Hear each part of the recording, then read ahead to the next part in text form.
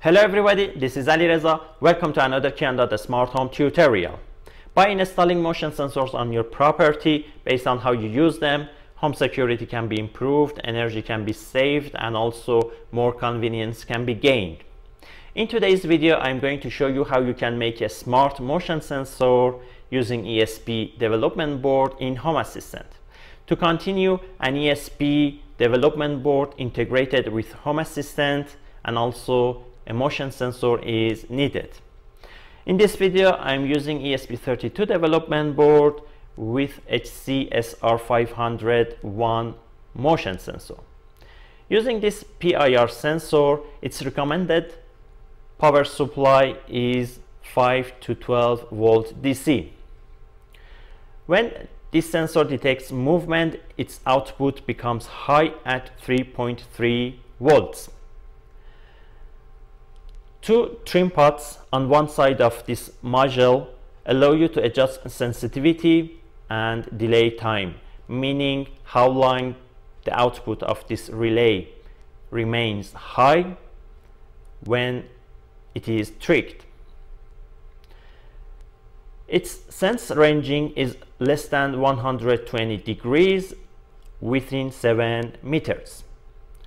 Let's jump to the programming. As I mentioned, your ESP development board must be integrated with Home Assistant.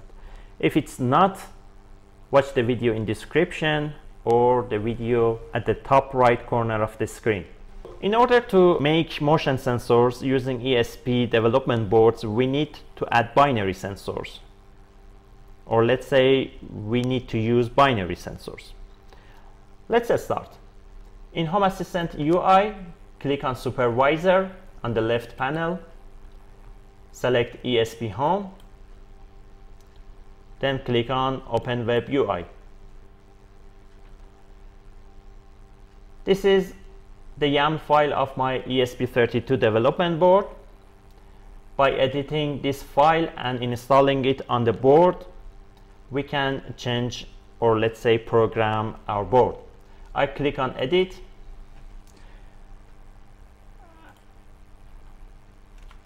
At the bottom of the file, I paste the codes related to defining motion sensor. As I said, motion sensor is binary. Platform is GPIO. I use pin number 4, GPIO number 4 for my motion sensor. Talking about which pins of ESP development board are best to use for input and output, check the links in description. In name section, I named my motion sensor motion sensor. You can change it to what you need. Device class is motion. This is related to how the device is displayed in Home Assistant. By clicking on Install, the edited YAML file will be installed on my board. And after connecting the motion module to the board, everything is ready to be used. But I need more programming. To continue our video, I want my motion sensor to control one of the outputs of my development board. So we need a switch as an output. I paste the codes, or let's say the lines related to defining an output. As I said, it is a switch. I use pin 16 for the output. In name section, you can name your output whatever you want.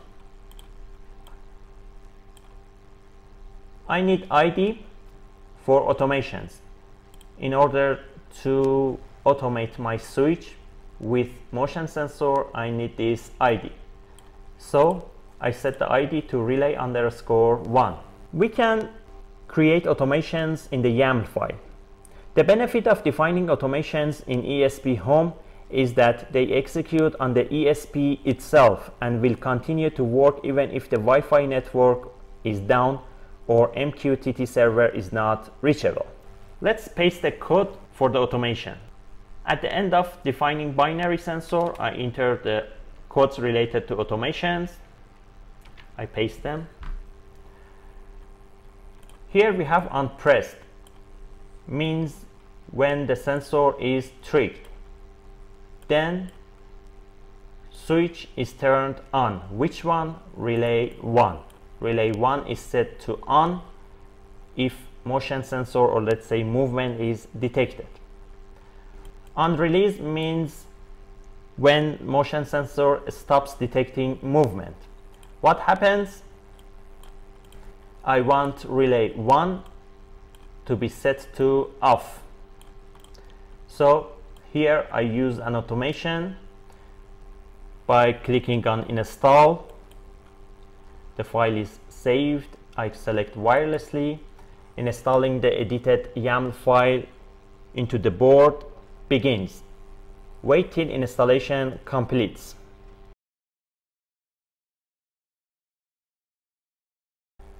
Installation is completed. I click on stop.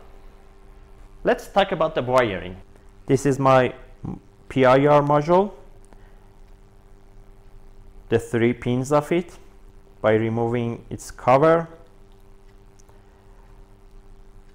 you can see that the left pin is VCC, the middle pin is related to output of the sensor, and the right pin is related to ground.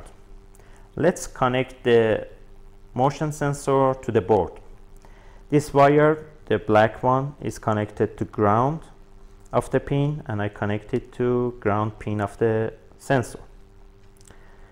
This pin is 5 volt DC, and the white wire is connected to pin number 4. I connect the white wire to the output of sensor.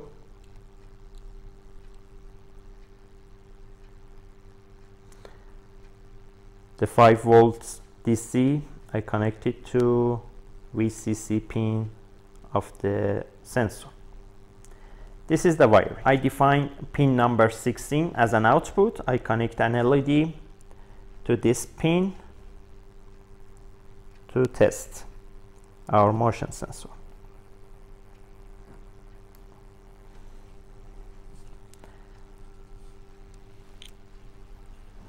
In Home Assistant, I navigate to configurations, select integrations. I select my ESP32 development board, click on 3 dots of the device, delete it. Okay. Then I click on add integration, search for ESPHome, click on it, enter the IP address of my board, and click submit. Created configuration for ESP32, finish. This deleting and integrating the board again helps to reload the new program. I click on ESP32, it has 1 device, 2 entities. I click on the device, select it. Here we have a motion sensor and a relay. Using Home Assistant, I can turn on and off the relay. As you see, the LED turns on and off.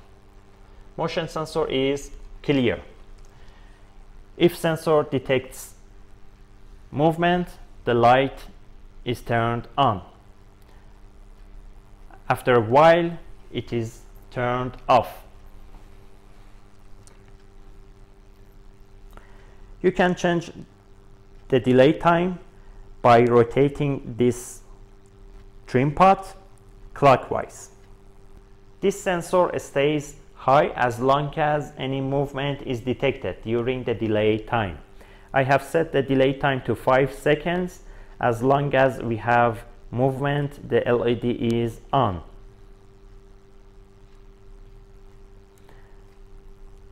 After 5 seconds, the LED